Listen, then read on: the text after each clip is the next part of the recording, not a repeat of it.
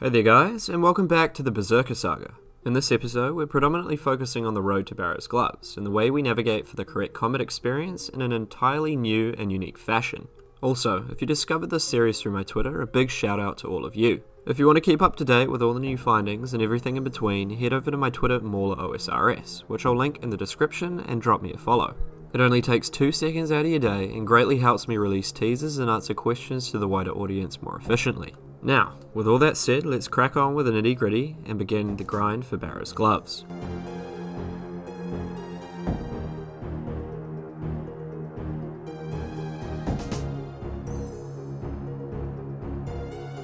Here I'm knocking out one of the prereqs for Monkey Madness 2, Eyes of Gloffrey.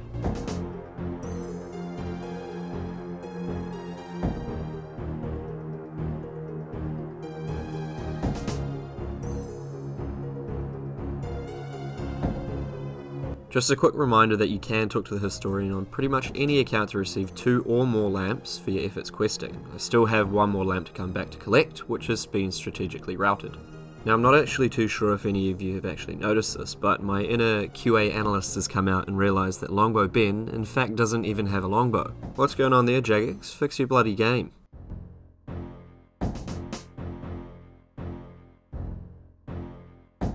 With Fossil Island now accessible, we also unlock another bank booth and access to fossil trading in the future.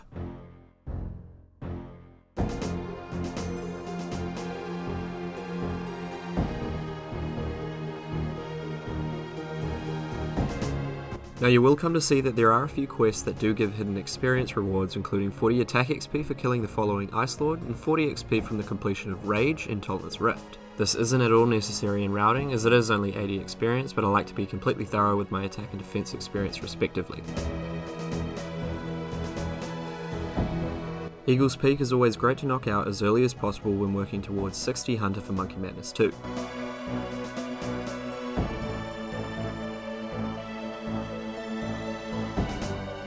Now I might get back into this in future episodes. If you lads are keen, I can chuck a timer on screen and start speedrunning each individual quest like back in the day. Just throwing it out there as a suggestion, just let me know in the comment section below if you're keen, and that is something that I can definitely get amongst.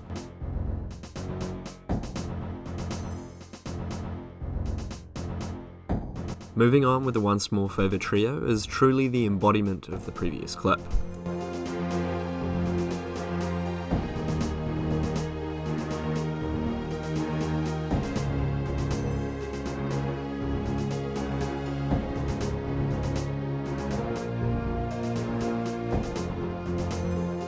Taking a quick intermission between the trio quests, this could be a little help for lower level Iron Men as an alternative to anti-poison that spawns in the Observatory Ruins.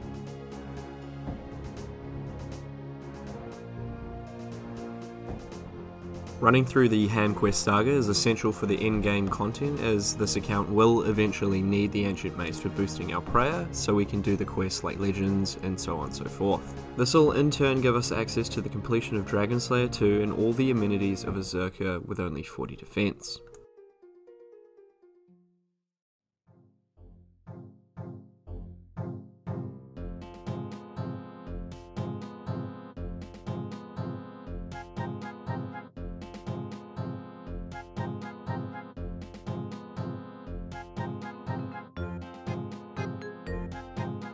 Another quest knocked out, necessary for Monkey Madness 2 completion.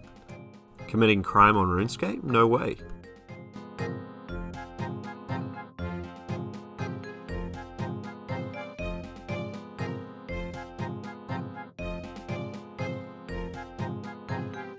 Just a quick tip for One Small Favour, damage is cut if the game recognises that you aren't hitting with a pickaxe, so if you switch the pickaxe before the hit splats, your regular damage will be calculated. One Small Favour is also essential for the completion of Legends quest in the future.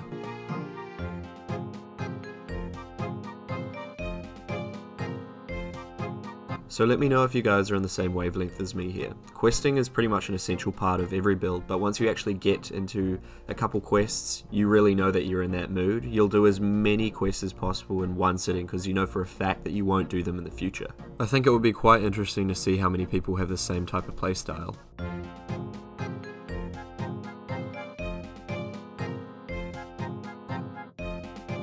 quickly completing Zoga Flesh Eaters so I can get on to Chompy Bird hunting later into the game.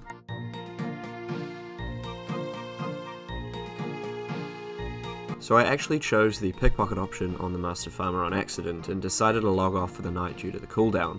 Log back in the morning to find out the cooldown goes off in game time, so I had to wait another 15 minutes until I could kick on with the bloody quest. An actual nightmare.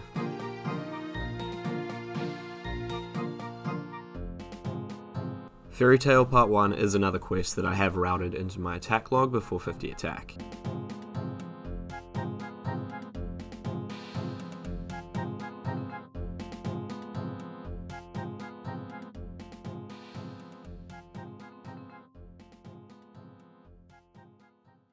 It looks to me like we've found some compelling evidence of Chessbrah's recent whereabouts.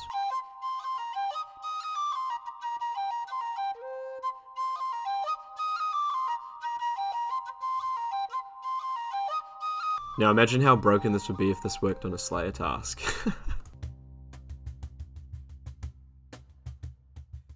With the completion of Watchtower Quest, that's one of the last of the essentials complete, and that leaves us with just a bunch of quests to tick off to meet the 175 quest point requirement for Barrow's Gloves.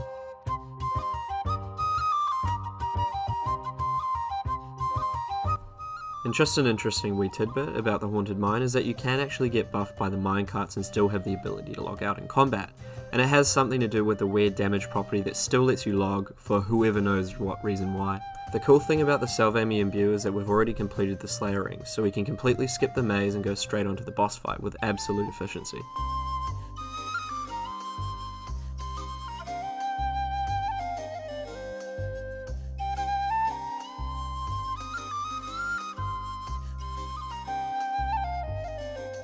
I remember thinking that this quest was actually pretty annoying. I may have just gotten super lucky on the movement patterns of the sheep or something.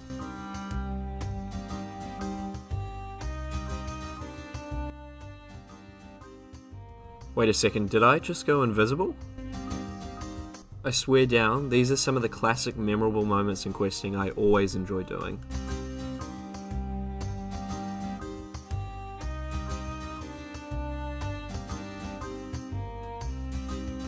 Not gonna lie, I 100% forgot to sprinkle the cinnamon on the brulee at least twice before I even realised. At least, with that, knocks out the final quest before the final boss.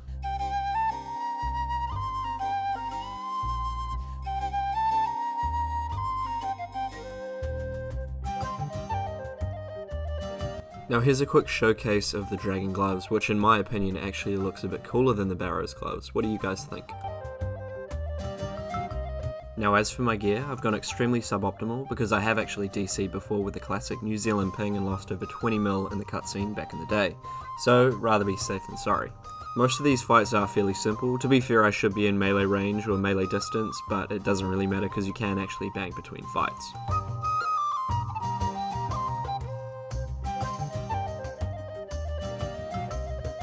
The big fiery flambe is one of the more annoying NPCs in the instance, as it removes your weaponry if you don't have the ice gloves, so to tackle this you use projectiles and run around the circumference of the map.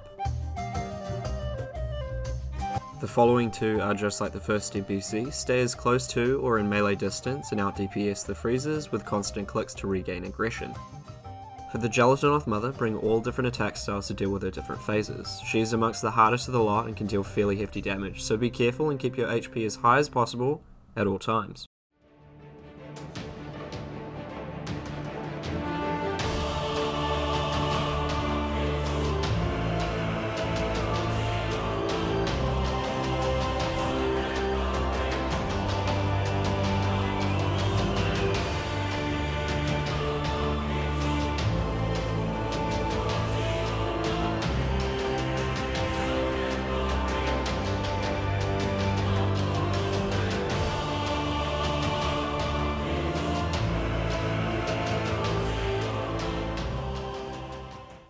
Thank you to all of those who've stuck out to the end. As always, you're greatly appreciated. This episode was heavily oriented towards questing for Barrow's gloves, with little to no variation. However, the following episode you'll have a lot more variety to look forward to. Once again, if you haven't already checked out my Twitter, I'll display it up on screen and link it in the description. This is where you'll find exclusive trailers and previews to my upcoming videos. What you see playing in the background is an iteration of the intro you've seen at the start of the video, but with more editing and an amazing soundtrack, so I advise that you go and watch that. Furthermore, if you want to contribute towards my overall well-being, consider subscribing to my YouTube channel. This takes less than 2 seconds, and just think about it. You'll be contributing to my personal economic contribution to society. Yeah, that's a lot of contributions. And finally, with all that being said, thank you all again, and until next time, take it easy.